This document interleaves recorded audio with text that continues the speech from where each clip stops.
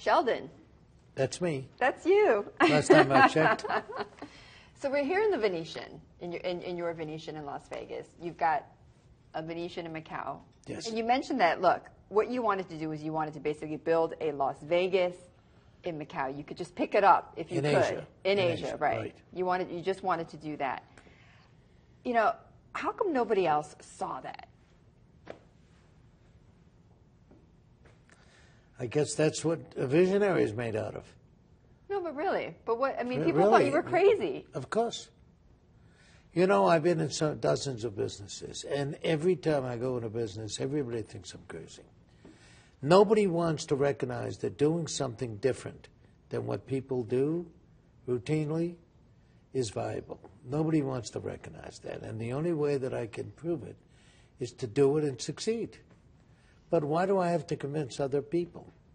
I don't have to convince anybody.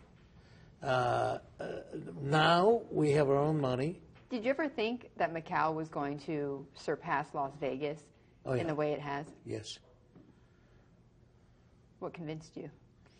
Well, when we first applied in Macau in 2002, or applied in 2001, but at the end of the year, there was $2.5 billion in gross gaming income.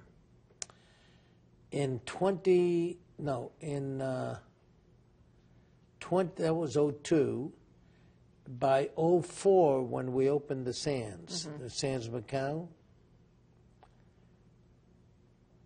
the gross gaming revenue before we opened was $5.5 billion. $5.5 billion. Right, in 2 years. Wow. It went up. So it went from 2.5 to 5.5 billion. It went up 3 billion. The business was already there. I think that people weren't recognizing it. And how do I think it was going to grow? Because there was 1.3 billion Chinese. I believe that this industry in which we operate, in the lodging and the gaming industry, I believe that it's a supply-driven industry.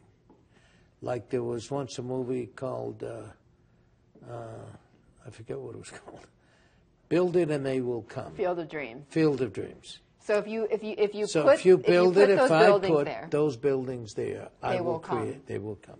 And they did. And they still do.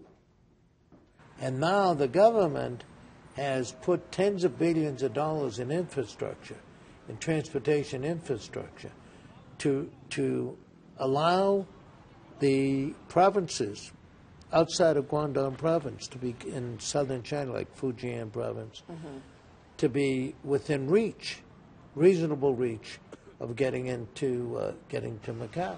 Do you ever worry that the Chinese government's going to look at all that money pouring into this little enclave here called Macau, some of that money going to Sheldon Adelson, and the Beijing government's going to turn off the tap?